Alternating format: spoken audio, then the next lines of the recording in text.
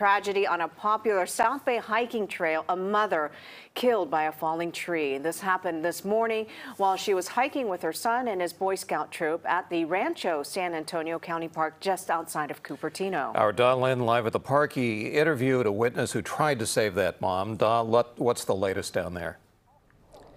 Well, the coroner's office just removed the body about 3 hours ago at 3 o'clock. Witnesses tell me a large tree fell on the woman about 3.5 miles into a trail back that way, away from here. Now, we're told the woman was hiking with her son and other members of a Sunnyvale Boy Scouts troop. Family, friends, and neighbors came to the parking lot to support the victim's husband. He was in shock. Witnesses say the tree fell on the woman around 10 o'clock this morning. They say 3 adults and 4 boys with the Sunnyvale Boy Scout troop were hiking on a trail commonly known as the PG&E Trail because of the power lines that run above it. I heard some screams and stuff, but I didn't hear much. It was like about 40-50 feet away from me.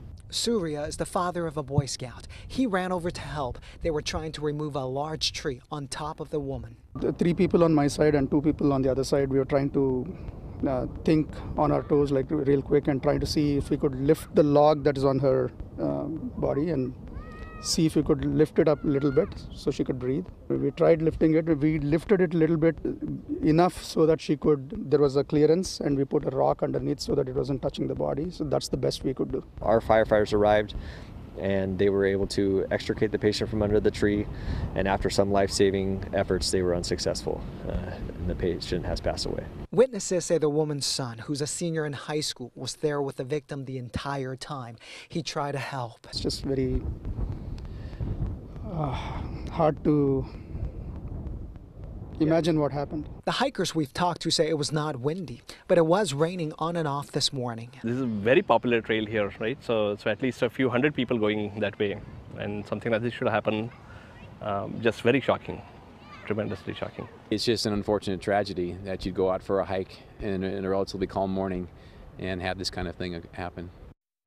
Yeah, authorities say these trees are saturated with moisture given the storms from the last 2 months. They're asking folks to be extremely careful when they're hiking out in the open space.